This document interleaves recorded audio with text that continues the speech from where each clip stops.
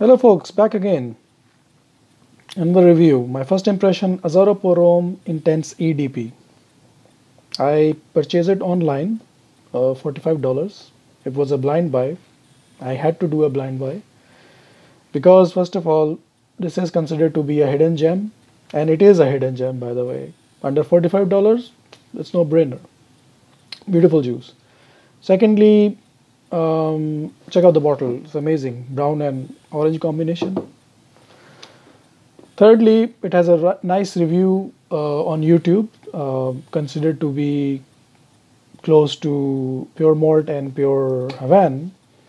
And one of the reviewer even said that it's better than pure malt. And the moment I heard, I was sold.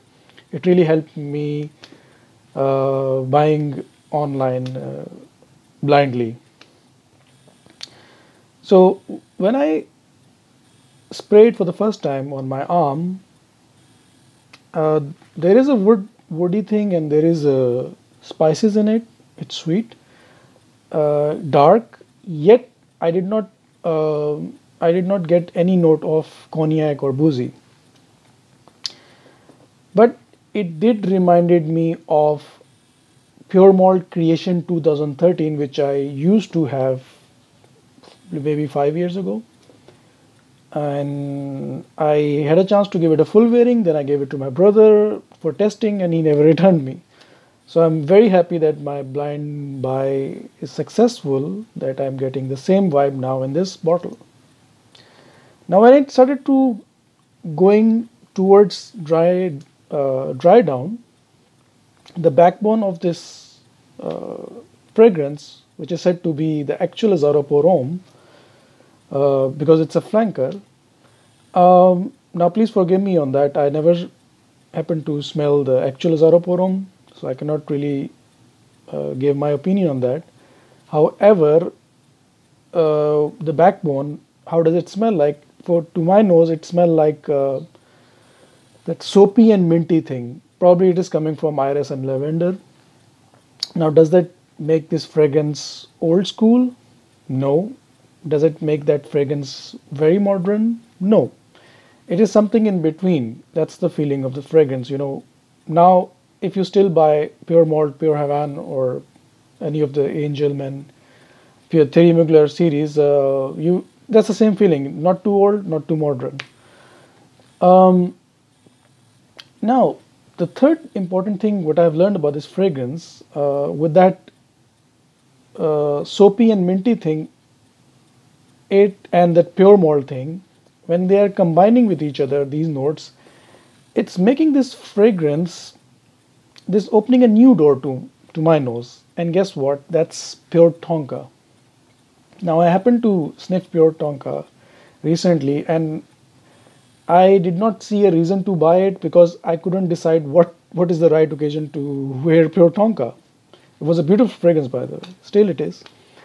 Does it apply to the same Azzaro Homme, that there is no particular occasion to wear it? The answer is no. There is. If you see this fragrance, you can still pull it off at your office because of that backbone, that fresh lavendery and that iris thing, the soapy and minty thing.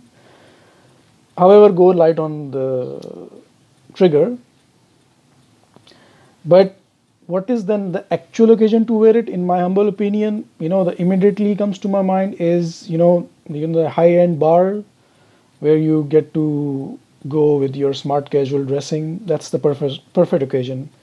That's a true interpretation of this fragrance, and the winters. Now, of course, the $1,000,000 question: is this a fragrance, a cologne of pure malt and pure Havan or pure Tonka? No, it's not, because it has its originality, which is its backbone of original Azzaro Homme. Hats off to the perfumer, splendid job. How he was able to do that, amazing. I would say this fragrance is inspired by the Amen and the flankers and all. The perfect example is going to be like Chris Brown and Justin Timberlake, these people have their originality, yet they are inspired by Michael Jackson and his moves and all. That's a perfect example. So I'm very excited to have it in my collection, and I'm really looking forward now to wear it, give it a full wearing for 4 or 5 days, and then make my final impression and conclusion. Till then, you guys take care, and game is on. Ciao.